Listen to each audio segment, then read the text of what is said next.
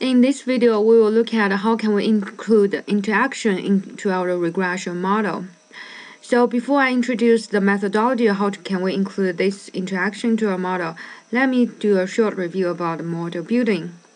So far, we've learned another different technique to modify our model in order to feed our data set better. So the first technique we are learning is how can we include the higher order. So for instance, in this example, we are looking at what will affect the car price. So we are considering the rating, the model, the make, and the year. And if after we do the scatter plot, so using rating against the price, and we can find that there is a curvature in the scatter plot, then we consider to add the rating square into our model. So that is one technique to modify our model to fit our dataset by including the higher order. And another technique we want to learn is sometimes we are considering to include the interaction into our model. So when should we include the interaction? So when you, based on your intuition, think two explanatory variables may have interaction, so you can consider to add the interaction into your model. After you run the regression model, if your interaction term is not significantly different from 0, and you can delete your interaction, keep your original data. However, if the interaction term tend to be very significant, so you should keep the interaction term into your regression model. So now let's look at this example. What will affect the car price? So again, we're considering the rating and the make of the car. So obviously, the make of the car is the categorical variable, and we have three levels: Chevrolet, Ferrari, and Jaguar. And we are considering the last make as our basic level, so which means we will create two dummy variables. So we have three levels, so we will create two dummy variables. So one is represent to the Chevrolet, another is represent to Ferrari, and so our last make is our basic level. So here I've already helped you to make the make the dummy coding. So the first observation is Chevrolet, so that is 1, 0.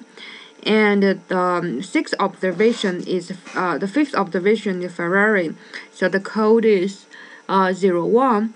And the last, starting from 10th observation, and we start to have our basic level, so that's 0 and 0. So now you may considering that the make of the car should have some interaction with our rating, right? Absolutely, people will think the Ferrari should have a better rating than the Chevrolet. So you may consider to add the interaction term to your model. So that's why I add rating times our Chevrolet and rating times Ferrari. So now we create these two interaction variables. How can we get the observations? So actually, it's pretty simple. Based on the interaction term, so you will know the interaction equal to rating times the Chevrolet. So the first observation is the first observation's Chevrolet value times the rating. So let's create the first one. So equal to Chevrolet times rating. So we got 18 for the first observation. Then you can, using the powerful function of the Excel, move your mouse to the right down corner and drag it down to the last observation. So now you're successfully creating the interaction variables value, rating times Chevrolet. So you will do the same way for the rating times Ferrari. So equal to rating times Ferrari. Push enter. And choose this cell again, move your mouse to the right down corner and drag it down. So now you have rating times Ferrari, rating times Chevrolet. So you can start to run the regression. So now there is one problem. So price is our Y variable, rating is our X1. However, the rating is separated from X2, X3, X4, and X5.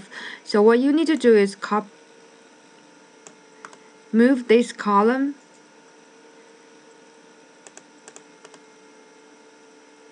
and insert it. So now you have rating price, and x1, x2, x3, x4, and x5. So all 5x are connect to each other. So there is no column separate the x. So now we can run the data analysis. So data analysis, and find the regression, and click OK.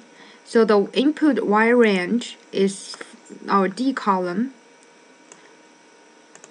and the input x range is our E to I column.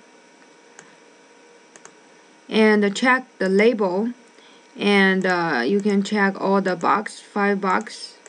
But again, when you do the diagnostic, you need to properly choose which plot you will use. And so new worksheet play in the regression. So click OK.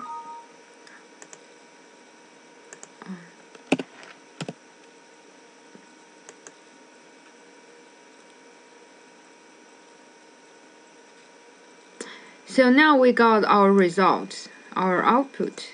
So let's look at the significance of our interaction term. So unfortunately, after we got the result, so we got the p-value for the interaction term is larger than 0.05, so they are not significant. So which means adding the interaction term to our model didn't help us to improve the quality of our model. So you may go back to your original data, delete the interaction term, keep your original data set. So that is a video about how can you create the interaction term into your model, and how can you do the regression to the model with the interaction term.